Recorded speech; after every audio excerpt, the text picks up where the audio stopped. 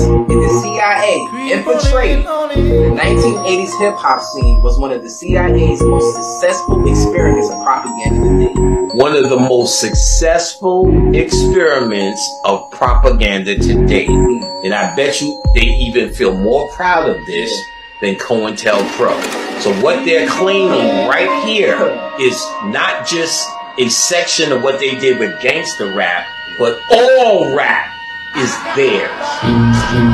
And over the 30 to 35 years you've been fucking with it, is considered the most successful propaganda that the CIA has undertaken. And them niggas was flying drugs in from fucking Panama and all of that shit and supplied that, and they consider rap more successful in the terms of propaganda and what it does to the fucking minds of the youth.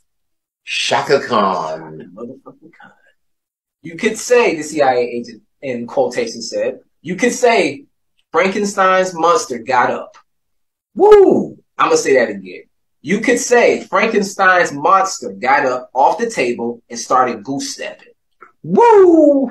The retired CIA agent, who was granted a Russian residence permit in 2011, also claimed Lyor Cohen, commonly known as the tall Israeli who runs hip hop, is a CIA asset. What? Yes. Chaka Khan? Say that again, Chaka Khan. The retired CIA agent who was granted a Russian residence permit in 2011 also claimed Lyor Cohen, commonly known as the tall Israeli who runs hip-hop, is a CIA agent. The culture vulture himself is a CIA asset. I seen him shit on niggas directly to their face and they say thank you personally. The first time I seen him, we did a record. Marley Marl had In Control. It was after Mama Said Knock You Out. He had a Def Jam deal and did Marley Marl In Control. Bez in the United States. What connect these two industries together? Vanguard and BlackRock, which are the largest shareholders in both media and prisons.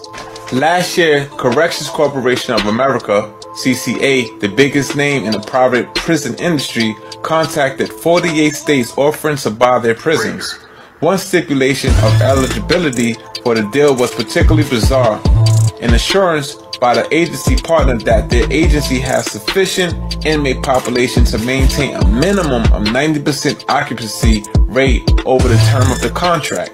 In other words, if they want the contract or the money, they must keep their prisons filled to a percentage of 90%. This is the main reason why record labels would sign against a drill rapper over a conscious artist, because its relations with private prisons. It's big profit in keeping blacks and Hispanics in jail. You probably didn't know most private prisons are owned by the same people who are the majority shareholders of the three major record labels. We are living in America, era of mass incarceration. With 5% of the world's population, this nation holds 25% of the world's prisoners. We are living in America, era of mass incarceration. With just 5% of the world's population, the nation holds 25% of the world's prisoners. And many more people impacted by its crime policies.